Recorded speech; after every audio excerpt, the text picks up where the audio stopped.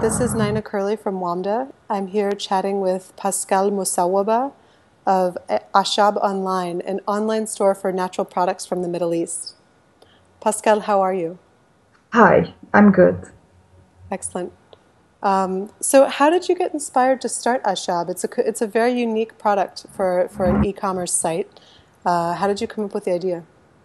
Okay, so basically, I launched Aachab Online together with my business partner and brother at the end of February of this year. Aachab is a store that is already established in Lebanon. It has been there for 15 years and it belongs to my parents. But what we decided to do is to create a separate identity. A separate identity for the store and to create a different thing, to use our expertise, actually, my brother and I, that we have developed through our careers and to basically add those together and create this e-commerce store online. So you began with an offline store that was there for 15 years, and then Yes. you launched an e-commerce site. It's a big transition. How do you then entice those people to come online? Are you simply reaching a completely different demographic throughout the region? We're actually we when we did our study, basically at first we had in our minds certain kinds of people, but right now we're discovering as we go with the website, as we go, we're discovering that our target is changing drastically. I mean, it's and certain products are all the rage. People want them, such as Arabic Oriental incense, for instance, or certain herbs that cannot be found anywhere in the world except in the Levant area.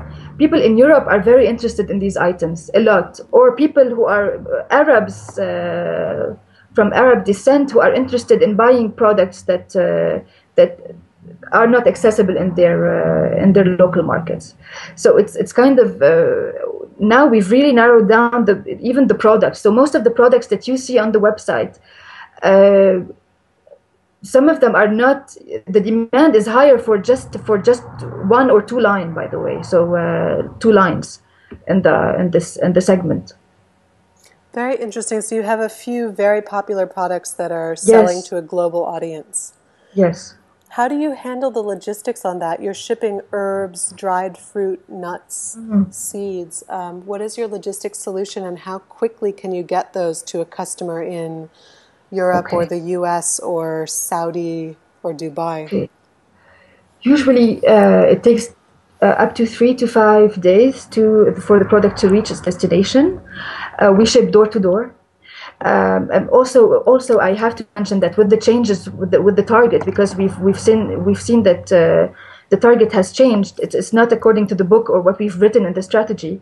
It's really narrowed down right now. People are a lot asking to buy in bulk. By the way, it takes around 3 to 5 days. We use DHL because right now it's the most appropriate door to door way of doing it. We do get, of course, there are a lot of legal impediments because each and every country has its own regulations. So we have to deal with those. I mean, we're also learning through the process which countries are easier to get. So we kind of channel our advertising in a way that targets certain countries and not others, because some countries are problematic about certain products. And what payment gateways do you use and why? Okay, right now we're using NetCommerce. We thought that we're not dealing with the bank, so there is no timing for customer service in this sense. So it was much easier. I mean, because it was a company that dealt with the banks, and it wasn't a department in a bank. That was mainly the main reason. So as you move forward with Aachab, you're mentioning that all of your customers like essentially two lines of products or only a few products. Will Yes. you narrow down the number of products that you're offering? What is your strategy moving forward for growth? Yes, exactly. For growth, we're thinking of, yes, narrowing this down. narrowing our line down, and basically also focusing on merchants that are outside of the Middle East or inside the Middle East, but people in Europe who are interested in, especially pharmaceuticals, by the way, because there is this interest in everything natural. These are the companies that ask to buy from you in bulk. I mean, so we're narrowing down even our focus. So in the future, it may be more focused on bulk than door to door. This is a given. I see, and more focused on business to business as opposed to focusing Yes. on. Yes. I see. And what has your biggest hurdle or challenge been thus far that you've overcome? Contracts between banks. So not all banks accept payments, even if they are international MasterCard and Visa.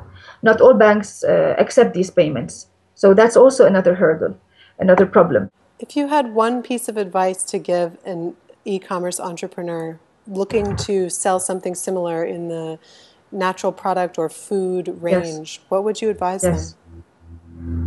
Okay. Basically, I tell every entrepreneur who wants to work in e-commerce, and especially if the topic is because e-commerce can be unstable, especially when it comes to the Middle East. If they're targeting the Middle East or whatever, I would tell them to not start with a huge budget or take huge loans. I think this is important.